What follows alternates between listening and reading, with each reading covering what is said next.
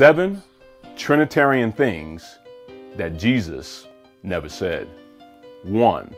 Father, glorify me together in your presence with the glory that I and the Spirit had with you before the world began.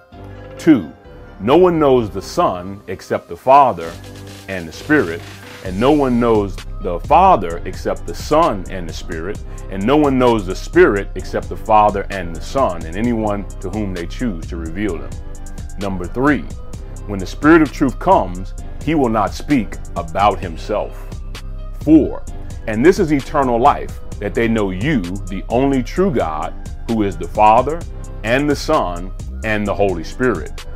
Number 5, and the hour is coming and is now here when you all will leave me alone.